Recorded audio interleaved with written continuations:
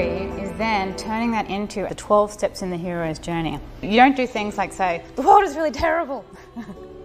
Or you don't do things where you say, well, when I was 6 years old, I really cared about the dolphins, and that's why you should care about the dolphins, because I care. You don't want to make it all about yourself. You don't want to make it all doom and gloom, or you don't want to make it all technical, just like here's the data, blah, blah, blah. You take people on a journey. It starts with having empathy. That's what's called the ordinary world. This is what the world is like now. And then you have the call to adventure, but the world could be fantastic. It could be like this. And then the third step is refusal of the call. And you were like, you're probably thinking that I'm crazy, but I'm not. And then you introduce yourself. And the reason why you can trust me is because I have these qualifications. That's step 4, meet the mentor. And then step 5 is cross the threshold. And then you say, will you come with me? You invite them, come with me on a journey and let me explain why.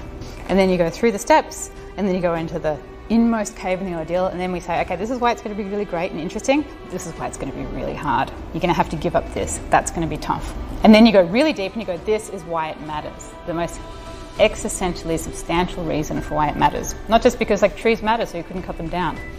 It forces you to dig deeper. So you'll say something like, your soul is connected to the planet. You can't feel good about who you are when you know bad things are happening. You have to be real with who you are, do something that is connected to trees. So you come up with something that's really like strong, that gets people like, yeah, okay, you got me.